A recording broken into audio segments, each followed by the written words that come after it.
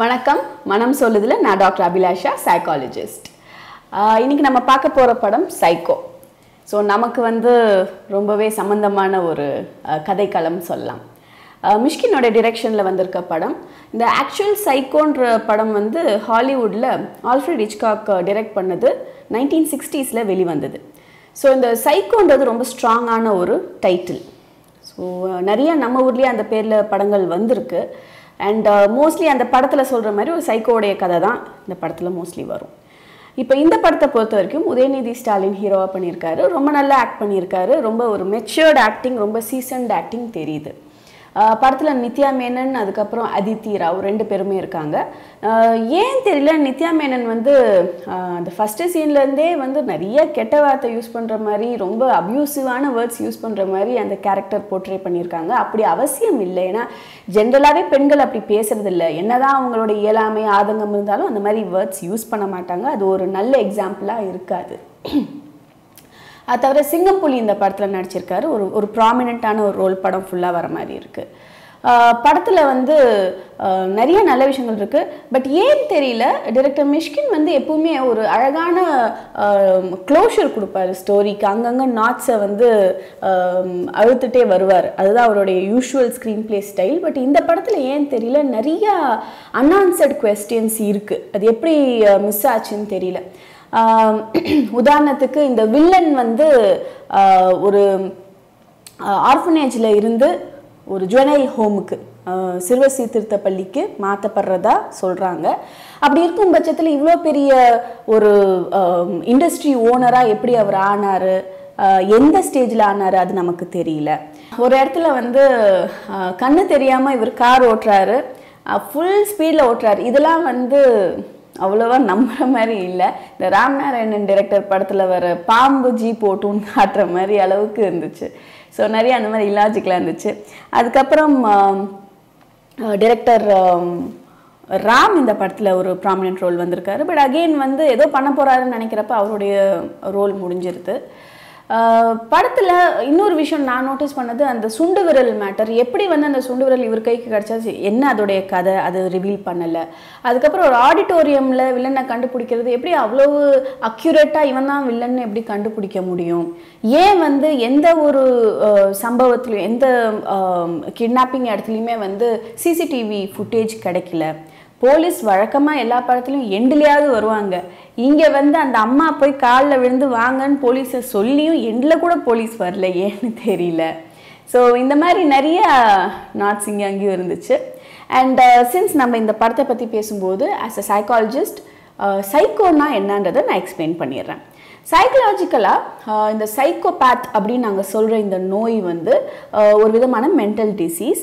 So என்னன்னா, இந்த மாதிரி நபர்களுக்கு சின்ன வயசில் ஏற்பட்ட ஏதோ ஒரு மன பாதிப்பு, இல்லை ஜெனட்டிக்காக கூட இருக்கலாம். அவங்களுக்கு பயங்கரமான ஒரு வெறி இருக்கும். ஆனால் பார்க்குறதுக்கு ரொம்ப க்யூட்டாக, ரொம்ப ஸ்வீட்டாக இருப்பாங்க. தன்னை அழகாக வச்சுக்கணும்னு நினைப்பாங்க. தன்னுடைய மற்ற விஷயத்துலால ரொம்ப ஒழுங்காக இருப்பாங்க. அவங்க ரூம் வச்சுருக்கிற விதம், அவங்க தன்னுடைய வேலைகளை கரெக்டாக வச்சுக்கிறது, ஆர்கனைஸ்டாக இருக்கிறது, அதெல்லாம் ரொம்ப கரெக்டாக இருப்பாங்க. ஆனால் அவங்கள பொறுத்த வரைக்கும் ஒரு ஃபெட்டிஷ் இருக்கும், இல்லை ஒரு ஃபேன்சி இருக்கும். ஸோ அதை அவங்க ஃபுல்ஃபில் பண்ணணுன்னா ஏதோ ஒரு பொருளை அவங்க நாடுவாங்க. ஒன்று, தனக்கு சின்ன வயசில் ஏற்பட்ட அந்த இன்னலுக்கு யார் காரணமோ அவங்கள மாதிரியே இருக்கிறவங்கள சீரியல் கில்லிங் மாதிரி பண்ணலாம், இல்லை சீரியல் ரேபிஸ்டாக இருக்கலாம். இல்லையா, கிட்னாப் பண்ணி அவங்கள கொண்டு எங்கேயாவது கஷ்டப்படுத்தலாம், இல்லை கை காலை வெட்டலாம், இல்லை தலையை வெட்டலாம், இல்லை அவங்கள அழிச்சிடலாம், லைக் நெருப்பு வச்சு அழிச்சிடலாம். இந்த மாதிரி ஒரு சம்பவம் பண்ணும்போது அவங்களுக்கு ஒரு பெரிய திருப்தி கிடைக்கும். ஒரு கோபம் அந்த நேரத்தில் அடங்கின மாதிரி இருக்கும். அண்ட் அவங்களுக்கு ஒரு பவர் ஓவர் இட், நான் அச்சீவ் பண்ணிட்டேன் அப்படின்ற மாதிரி அவங்களுக்கு இருக்கும். ஸோ அவங்களுடைய சின்ன வயசு இயலாமை ஆற்றாமையை அவங்க எப்படி நிவர்த்தி பண்ணிக்கிறாங்கன்னா, இந்த மாதிரி சீரியல் க்ரைம்ஸ் மூலிமா அவங்க நிவர்த்தி பண்ணிக்கிறாங்க. ஸோ இன்னொருத்தரை கொலை பண்ணுறது எந்த மனுஷனுக்குமே உரிமை இல்லைன்றதும், அப்படி கொலை பண்ணுற எல்லாருமே சைக்கோபேத்துன்ற மாதிரியும் இந்த படத்தில் சொல்லியிருந்தாங்க. அஃப்கோர்ஸ் சைக்கோபேத்ஸ் வந்து யூஸ்வலாக என்ன பண்ணுவாங்க, குவாரண்டைன் பண்ணிடுவாங்க. ஃபஸ்ட்டு அவங்கள வந்து ஐடென்டிஃபை பண்ணி அவங்கள தனிமைப்படுத்திடுவாங்க. ஏன்னா அவங்க ரொம்ப டேஞ்சரஸ். அவங்களுக்கு வந்து அவங்களுடைய மைண்டில் அவங்க இருக்க மாட்டாங்க. அவங்க யாரை வேணாலும் எப்படி வேணாலும் கொல்லலாம் அப்படின்னு ஒரு நியதியே இல்லாமல் யோசிக்கக்கூடியவங்க. அண்ட் அவங்களுக்கு வந்து அந்த ரத்தமோ இல்லை வந்து ஒரு கொடூரமான சீனோ அவங்கள பாதிக்காது. ஆனால் இந்த படத்தில் இந்த படம் வந்து ஏ சர்டிஃபைடாக இருந்தாலும் நிறைய சீன்ஸ் வந்து ரொம்ப கொடூரமாக இருந்துச்சு. இன்ஃபேக்ட் படத்தோடைய ஆரம்பத்திலேயே ஒரு தலையை வெட்டிடுறாங்க.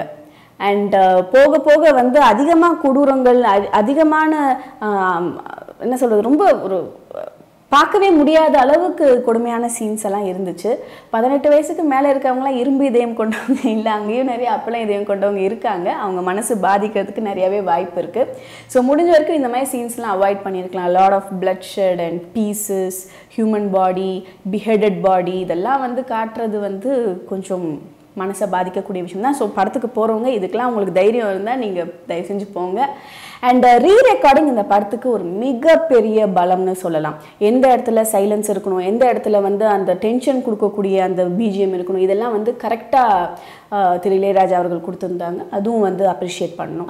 படத்தில் வந்து நல்ல விஷயம்னு பார்த்தா கொஞ்சம் ஒரு வார்னிங் சைன், எல்லாரும் கொஞ்சம் காஷியஸாக இருங்க, இந்த மாதிரிலாம் நடக்கும், சைக்கோபேத்னா இப்படி தான் இருப்பான் அப்படின்ற ஒரு அவேர்னஸ் கொடுத்தாலும் நிறைய வந்து சினிமாவுடைய தாக்கம் எப்படி இருந்திருக்கு இது வரைக்கும் ஹிஸ்ட்ரியிலன்னு பார்த்தீங்கன்னா, இந்த மாதிரி ஒரு சைக்கோ படம் வரும்போது அந்த படத்தை பார்த்து நிறைய கொலைகள் பண்ணுறதுக்கு ஒரு ட்ரெண்டிங் ஒன்று கிரியேட் ஆகும். ஸோ இந்த தடவை அப்படி எதுவும் ஆகக்கூடாது அப்படின்றது தான் நம்மளுடைய நல்ல எண்ணம். ஸோ இதை பார்த்துட்டு ஏன் நான் இப்படி பண்ணக்கூடாது, இப்படி கூட பண்ணலாமா, இப்படி நான் பழி வாங்கலாமா அப்படின்னு யாரும் நினைக்கக்கூடாது. அண்ட் இந்த படத்தில் இன்னொரு புரியாத விஷயம், ஒரு சடங்குன்னு சொல்லிட்டு அந்த சிஸ்டரை உட்கார வச்சுட்டு இந்த பையன் பண்ணுறது இது என்ன காலகாலமாக நடக்கிறதா அது தெரியல. அண்ட் தென் அந்த கழுத்து ஏன் வந்து இந்த பர்டிகுலர் பெண்களுடைய தலையை மாத்திரம் வெட்டணும், யார் வந்து இந்த பையனுக்கு சப்போர்ட் பண்ணுறாங்க, எஸ்பெஷலி இந்த ஹேக்கர் கிட்ட போகணும் அதெல்லாம் பண்ணணும், யார் சப்போர்ட் பண்ணுறாங்க, ஹீரோ தான் நம்மளை ஃபாலோ பண்ணானா உடனே கொண்டுடலாம், ஏன் வந்து வெயிட் பண்ணணும், இந்த மாதிரி நிறையா குவெஸ்டின்ஸ் இருக்குது. ஆஸ் ஐ செட் நிறைய அன்ஆன்சர்ட் குவெஸ்டின்ஸ் இருக்குது, கொஞ்சம் லாஜிக் இடிக்குது. பட் படத்தில் நடித்தவங்க எல்லாரும் அவங்கவுங்க ரோலை கரெக்டாக பண்ணியிருக்காங்க. இன்னொரு விஷயம் எனக்கு புரியாதது வந்து ஏன் ஹீரோ அந்த கேக்டஸ் அந்த முள்ளுச்செடியை வந்து கொடுக்கணும் வில்லனுக்கு. நான் என்ன நினச்சேன் ஆக்சுவலாக படம் பார்க்கும்போது அதில் ஏதோ ட்ராக்கர் இருக்கும் போல இருக்குது, அதை வில்லனை எடுத்துகிட்டு போகிறப்ப அப்படியே ட்ராக் பண்ணி பின்னாடி போயிடுவாங்க. பட் அப்படியும் எதுவும் நடக்கலை. ஸோ இந்த மாதிரி நிறையா கேள்விகள் இருந்தது. இதெல்லாம் கொஞ்சம் கேர்ஃபுல்லாக அனலைஸ் பண்ணியிருந்தால் ப்ராபப்ளி இன்னும் கொஞ்சம் கிளியரர் பிக்சர் கிடச்சிருக்கும். அண்ட் ஃபஸ்ட் ஹாஃபில் வந்து நிறையா சர்ப்ரைசஸ் இருந்துச்சு என்னை பொறுத்த வரைக்கும். செகண்ட் ஹாஃபில் கொஞ்சம் லேக் இருந்த மாதிரி தான் நான் ஃபீல் பண்ணேன். ஏன்னா இவங்களெல்லாம் கொன்று ஆகணும் அப்படின்ற மாதிரி அதுக்கு நிறையா டைம் எடுத்துக்கிட்டதும் இந்த பையனுக்கு என்ன தான் ஆச்சு அப்படின்றதுக்கு நமக்கு தெளிவாகவே தெரியல. அந்த சிஸ்டரும் தெளிவாக சொல்லலை, அந்த பையனும் தெளிவாக சொல்லலை. ஸோ அந்த சடங்குன்னு சொன்ன விஷயத்துலையும் நமக்கு அது தெளிவாக புலப்படலை.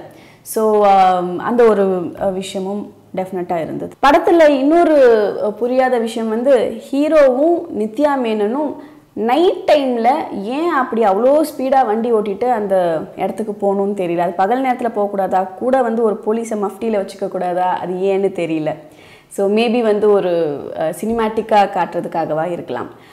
படத்தோடைய இன்னொரு நல்ல விஷயம் முதல்ல வர அந்த பாட்டு ரொம்ப மெலோடியஸாக, பிக்சரைசேஷனும் ஒரு மாதிரி ப்ளசண்ட்டாக இருக்குது, பாட்டும் வந்து ரொம்ப மெலோடியஸாக இருந்தது, அப்ரிஷியேட் பண்ணணும். நிறைய ஒரு சீனுக்கும் இன்னொரு சீனுக்கும் ஒரு கண்டினியூட்டி இல்லாத மாதிரி இருந்துச்சு. திடீர்னு அப்படியே ஹாஃப்வேல நிறுத்துகிற மாதிரி இருந்துச்சு. அதுவும் இந்த படத்தில் நான் பார்த்த ஒரு ஃப்ளா. அண்ட் யூஸ்வலாக வந்து இந்த சைக்கோபேத்லாம் அப்போ எப்படி தான் அவங்களுக்கு முடிவு வரும் அப்படின்னு நினச்சிங்கன்னா மோஸ்ட்லி சூசைட் தான் பண்ணிக்குவாங்க. அண்ட் இன்னொரு விஷயம், சின்ன வயசில் நம்ம பசங்களை எப்படி ஹேண்டில் பண்ணுறோன்றது ரொம்ப முக்கியன்றது இந்த படத்துலேருந்து கற்றுக்கணும். ஸோ அந்த emotional abuse, verbal abuse, sexual abuse, இந்த மாதிரி எந்த விதமான வன்முறையும் அவன் மனசை பாதிக்கும் போது பிற்காலத்தில் அவன் ஒரு சைக்கோபேத்தாக உருவாகலாம். அப்படி சைக்கோபேத்தாக உருவாகி அவன் பல குற்றங்கள் செஞ்சதுக்கப்புறம் தான் அவன் பிடிப்படுவானே ஒழிய அவ்வளோ ஈஸியாக அவங்க பிடிப்பட மாட்டாங்க. அதனால் சின்ன வயசில் குழந்தைங்களை நம்ம எப்படி ஹேண்டில் பண்ணுறோம், என்ன சொல்லி கொடுக்குறோம், அவனுக்குள்ளே வந்து மனிதாபிமானம் இருக்கா, அவனுக்கு ஏதாவது குறைகள் இருக்கா அப்படின்றத ஐடென்டிஃபை பண்ண வேண்டிய பொறுப்பு இந்த சமுதாயத்துக்கும் பெற்றோருக்கும் டீச்சர்ஸ்க்கும் டெஃபினட்டாக இருக்குது. அண்ட் டீச்சர்ஸும் வந்து ரொம்ப நான் சரி பண்ணுறேன், அடிக்கிறேன் பேர் வழின்னு சொல்லி ரொம்ப கொடூரமாக நடந்துக்க கூடாது அப்படின்றதும் இந்த படத்தில் எம்ஃபசைஸ் பண்ணியிருந்தாங்க. ஸோ இதெல்லாம் நல்ல விஷயங்கள். பட் இன்னும் கொஞ்சம் கிளாரிட்டி, இன்னும் கொஞ்சம் ஒரு க்ளோஷர் இருந்திருந்தால் இன்னும் பெட்டராக இருந்திருக்கும். அண்ட் இன்னொரு பர்சனலாக வாட் ஐ ஃபீல் இஸ், ஒரு படத்தை வந்து நம்ம த்ரில்லிங்காக காட்டணுன்றதுக்காக ரொம்ப கொடூரமாக காட்டணும்னு அவசியம் கிடையாது. அது வந்து அந்த எட்ஜ் ஆஃப் த சீட் வந்து நம்ம ஜென்ரலாகவே கொண்டு போகலாம். அது ரொம்ப கொடூரமாக, ரொம்ப வக்கரமாக, அருவருப்பான வார்த்தைகள் யூஸ் பண்ணிலாம் காட்டணும்னு அவசியமே இல்லை. இதெல்லாம் அவாய்ட் பண்ணிவிட்டு ரொம்ப நீட்டாக கூட நம்ம ப்ரெசென்ட் பண்ண முடியும். அது டிரெக்டருக்கும் தெரியும். ஸோ மேற்கொண்டு இந்த மாதிரி விஷயங்கள் பார்த்துக்கப்படும் நினைக்கிறேன்.